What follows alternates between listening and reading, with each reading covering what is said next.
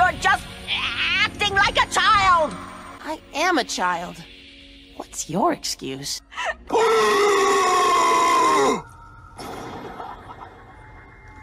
Oh no! I don't think it's a stretch to say that if you consume any form of media that you end up enjoying, as rare as that looks these days, you've been burned at one point or another by an ending that really didn't meet your expectations. Whether it's story-focused or completely episodic, a show, movie, or video game can very easily miss the mark when they have to wrap everything they've built up with one last hurrah. Maybe the pacing is rushed and they usher so many plot points and arcs out the door half-baked that the ending loses all of its impact. Maybe there's a catastrophic collapse in consistency of the show's established rules and world building. Tonal clashes, conflicting themes, misguided interests, emotional beats feeling sloppy and unearned. Look, we can play this game all day, but the point is, I really hate Star vs. the I really hate bad endings, and I'm sure you do as well. And if you're looking for a bad ending factory, then look no further in the world of animation, specifically when it comes to Western cartoons. I'm only choosing not to count anime because, Christ, where would I begin there? There are a large number of animated shows, even ones that aren't usually story-focused, that quickly build up a dedicated fan base who greatly enjoy the show and are either fully engaged with its story,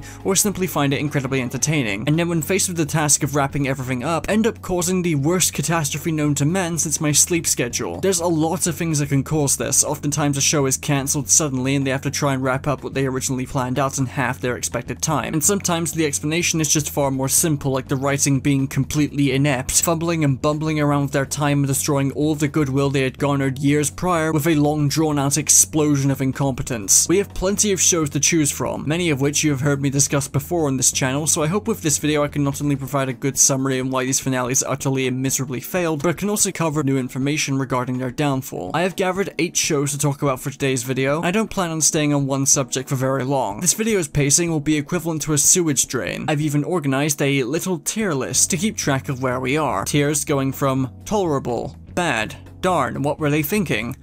Weezer must stay in my Spotify playlist at all times. And with that, I think we're ready to drop straight into... I wanted to get the obvious ones out of the way first, and given how many times I've referenced this show over the years, and given the fact that a lot of you probably clicked on this video to hear me talk about it, I think we should get it out of the way first. I actually owe quite a lot to Star vs. and this ending, being the first video of mine that really took off and allowed me to get to where I am now. So as a result of this ending merely existing, it allowed me to start a career on this website for better or for worse. So thanks, Darren, I think. But surely you don't need me to lecture you all on how bad this ending was, because I think this might be one of the most notorious endings to an animated show ever. So many videos and angry posts across the internet delving deep into how badly it screwed up on a thematic level, storytelling level, characters, world building, basic conflict and resolution. It's a total train wreck. But I'll go over the basics either way. Season 4 of Star vs. was already receiving pretty mixed reception from fans of the series. From the rushed plot development to the frustrating filler episodes that wasted precious time that could have been spent making other aspects of the story work better, and the absolutely insufferable romantic subplots and shipping wars that began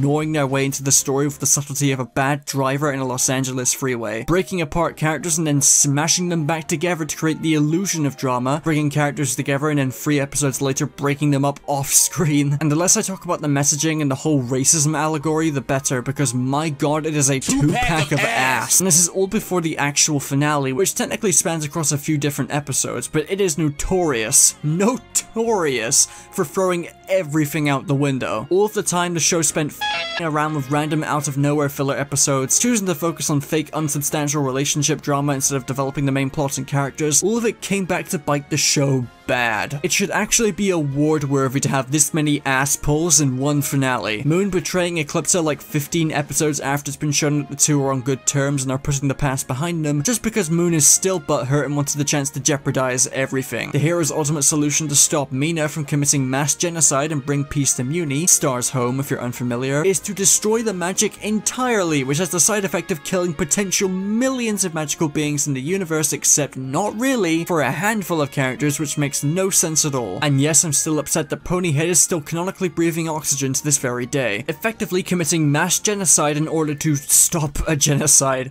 It still hurts my brain to this day. Mina gets jumped and taken out by a unicorn out of nowhere instead of having one last fight. Marco gets stabbed and wounded by a unicorn and the show lingers on it having consequences, only for it to be magically healed 5 minutes later. And despite the removal of magic forcing Star and Marco to remain in their separate worlds, suddenly both Earth and Muni merge merged together to create a living hellscape of the entire planet in chaos, just because the writers wanted Star and Marco to be together no matter the consequences. Do you see why I'm happy that Amphibia kept the world separate? And this is barely scratching the surface of what went wrong with this ending, but even from a basic description, I think you get the picture. Hell, if you remember Toffee, the main and superior antagonist of the series until Star hit him with the Oppenheimer style in season 3, you'd know that his motives are tied to the fact that he is a monster and therefore part of an oppressed group on Muni. He is then killed.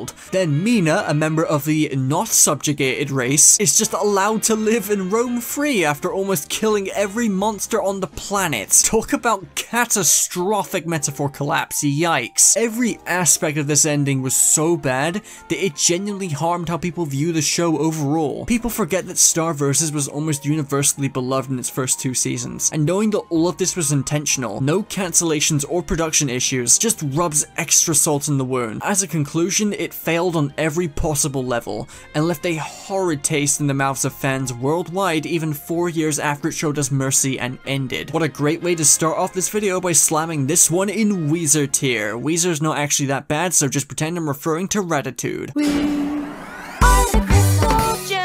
Steven Universe is a show that I have an incredibly complicated relationship with, a sentence that has never once been uttered on the internet, I'm sure. And this ending isn't really universally hated, it's more so incredibly controversial. Both of them. Steven Universe ended twice. Well, 3 times if you count the movie, but the endings for the original series and future are not only incredibly different, but both are also equally as controversial. But why is this? Well, the cause is actually fairly simple. Corporate theatrics. Steven Universe was a show fairly renowned for its LGBTQ representation, and its 5th season was going to go the extra mile by showcasing a full gay wedding between Ruby and Sapphire, the 2 characters in the show that fused to create Garnet. However, Rebecca Sugar was met with a surprising amount of disdain from Cartoon Network, who advised her not to do it. CN was known for being pretty accepting of LGBT themes in a few of their programs for a few years up to that point, so for a lot of people this really did come out of nowhere, seemingly wanting to stick to safe representation that they could potentially edit and change for overseas markets without much controversy, meanwhile stifling anything that tries to go beyond the status quo. As a result of Rebecca sticking to her guns over this wedding, Steven Universe was cancelled, and that mere cancellation is why the show's 5th season and final story arc are so damn rushed. It was a mad dash towards the finish line. Now in fairness, Steven Universe's quality has always been up in the air for most people. It was first and foremost a show that made you feel things, and the things that made many people feel were genuinely captivating. Unfortunately, they were still trying to tell a huge story with lore and world building that featured a rebellion against genocidal dictators, the Diamonds. Season 5 really tried to go all out when it could, but it was still bogged down by the show's utter fascination with writing filler episodes right after an important story moment, which severely ruined the show's pacing and a lot of people's engagement, especially as the gaps between episodes grew larger and larger, not to mention that many of the show's big twists received mixed reactions, such as Rose Quartz turning out to be Pink Diamond all along, and the show's finale greatly fumbled the bag by redeeming the Diamonds, a decision that would forever tarnish the show's legacy as something to be mocked and ridiculed due to how it had the balls to put 3 genocidal tyrants on a redemption arc with incredibly rushed character developments. To soften the blow of the story being rushed, the finale tried to cram in as many fan service moments as possible, with a ton of new fusions, some moments of genuinely beautiful animation, etc, etc. But by this point, the show's emotional beats had run hollow with not enough narrative weight to support them, and the dialogue specifically was at an all-time low. Steven Universe's ending isn't the worst thing I've ever seen, mind you, but it is undoubtedly controversial. Then we arrive at Steven Universe Future, an epilogue series that dives deep into Steven as a character. It's very different to the original show, and even though I was originally quite harsh on it, though I still don't think it's very good, I've grown to appreciate the series for what it attempted to do, which was admittedly novel and pretty ballsy, going deep into Steven's underlying trauma and daring to ask the question of what if this optimistic pacifist responsible for saving the world and toppling an empire through kindness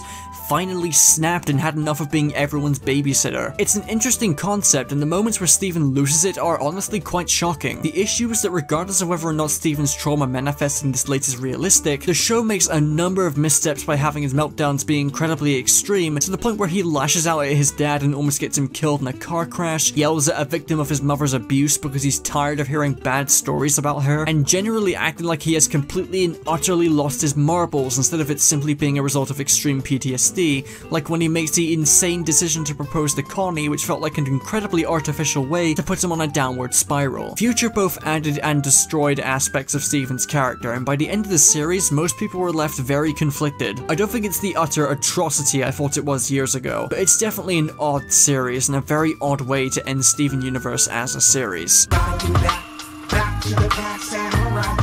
Samurai Jack is one of my favorite animated series. Period. From the striking animation, the enforced importance of its gorgeous visual storytelling, and all, it remains as one of the best offerings I've seen from Western animation, and made me a huge fan of Genndy Tartakovsky's work. Now, I was like 2 months old when the show was cancelled, so it didn't really have as big of an effect on me as it did for many others who were interested and invested in the show. But when I rediscovered it as I grew older, I was left with a crippling desire to see more. So in 2017, when we finally got a trailer for a 5th Samurai Jack season that not only sought to conclude the series but would also be airing on Adult Swim, finally granting it the ability to be darker, more mature, and to feature some genuinely impactful violence within the beauty of its action scenes, a lot of people were excited, me included. And when we got season 5, it was even better than we could have imagined. I maintain that the first 7 episodes of Samurai Jack season 5 are the peakest of fictions, but after these 7 episodes demonstrated why Tartakovsky was such a master of his craft and showed Samurai Jack at its quality peak,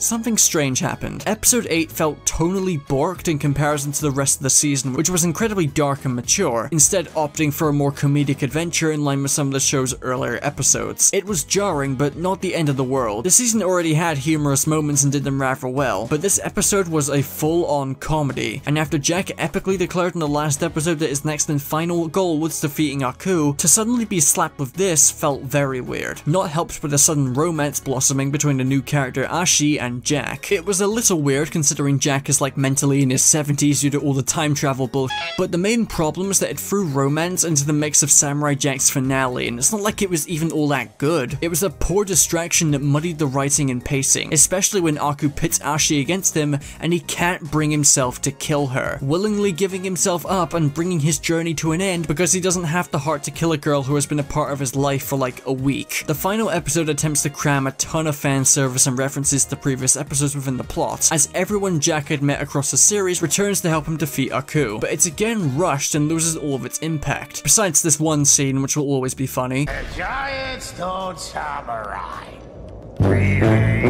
Granted, the finale does get better towards the end, seeing Jack finally return to the past to the first episode of season 1, and with absolutely no hesitation for Aku's bullshit, charges and slices him with his sword, never relenting for even a second as he finally strikes the Aku that he had previously weakened down to the ground, letting out the most cathartic scream after a lifetime of hopelessness and torment. The thing that really ruins this ending though is the existence of Ashi at all. Due to being a daughter of Aku, Ashi is negatively affected by his death, but for some reason takes until the moment Jack has a wedding with her much later to fade away as she was never meant to exist, depriving Jack of his much deserved happy ending for a cheap death scene that doesn't make any sense. Why did she not fade away the second Aku had died? She clearly dropped to the floor here, it was the perfect time to do it. Why make Jack suffer on his wedding day? The final scene is beautifully depressing and made me shed a tear, but it doesn't change the fact that this was an incredibly disappointing ending to what should have been the best season of the show. Hell, Genndy must have been aware of the ending's rather mixed reception because in 2020 we got a Samurai Jack tie-in game, displaying an alternate scenario that plays out instead of the immediate fight between Jack and Aku. In this game, Ashi is allowed to live in the present with Jack even after Aku's demise due to a time pocket copy of the future preventing her from piecing the fuck out. And to add further insult to the original ending, Genndy confirmed the game is the official canon ending of the series, rendering the original ending meaningless.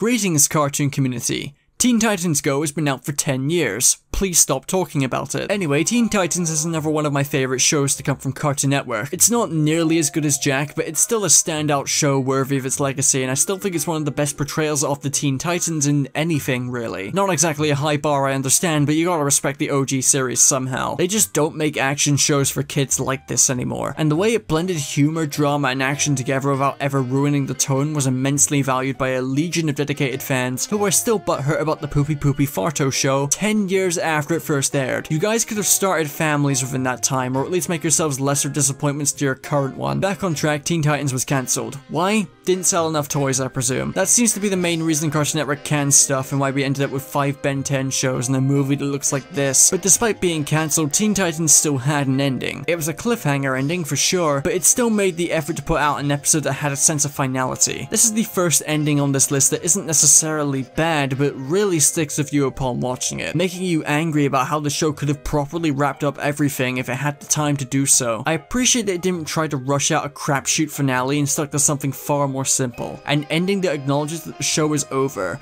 It's not bad at all, just really frustrating. Beast Boy and Terra's parts are heartbreaking, and while it isn't the ending most of us expected, and it's alright to be disappointed by it, it's still an alright end to the series. Just tolerable, really. Knowing there could have been so much more in store is its main problem. Now let's go over some rapid fire reviews, endings that are pretty simple to explain and don't require an extensive knowledge of the series in order to acknowledge the faults. The Fairly Odd Parents is a show that didn't end with a finale because at heart it's an episodic comedy. Used to be one of Nickelodeon's finest cartoons and Butch Hartman's unfortunate claim to fame. However, as many have covered extensively, Odd Parents fell off a long time ago, but it didn't just fall off. The show sort of forgot how to TV show. It wasn't just painfully unfunny and devolved straight into mean-spirited nonsense, but it became very clear as new seasons came out that no one actually cared about the show's writing. It felt very much like I turned in a first draft for every episode, with a complete absence of the fast-paced, absurd comedy that made the series entertaining originally, replacing it for bare-bones slapstick, bad jokes exclusively at Timmy's expense, and plots so shockingly paper thin they make Peppa Pig look like Shakespeare. Couple this with several jumpings of the metaphorical shark that the show designed to switch to Flash animation in its last few seasons, which somehow looks worse than the show's pilot from the 90s, and you have a show that was pretty much trying, begging to finally be cancelled. Ratings were at an all-time low, and the show ended with a random, mundane episode that sucked balls. Weezer. The Amazing World of Gumball is another one of the best shows to ever come from Cartoon Network, and if you've been keeping up with the news surrounding it lately, you may be confused as to why it's even here. Currently, there's not only a movie continuation of the show in development after escaping David Zaslav's jail for creative potential, and a 7th season is currently in production with no release date as of now. However, it has to be stated that for the longest time after the season 6 finale, the future of the show was pretty uncertain, with the creator stating in 2016 that the show would be ending then and there, and with brief unsubstantiated rumors of a movie being in development, things were not certain at all for this show, which is why the original ending is here, because it's an incredibly strange case to talk about. The episode itself plays out like a regular episode of Gumball with a ridiculous and visually creative premise involving a live-action superintendent coming to Elmore to remove all the cartooniness. It's definitely a Gumball episode. Not the best Gumball episode by any metric, but it's a decent bit of fun. Until the last few minutes, where suddenly Rob, a character who had previously shown up as a joke villain and a meta-commentary on forgotten characters, is revealed as the man behind the strings, claiming he was trying to save everyone from their inevitable demise, but no one listens to him. And then, in a surprisingly chilling scene, the world around Rob begins to crumble as he falls back into the void, with the episode ending on a freeze frame with this jingle.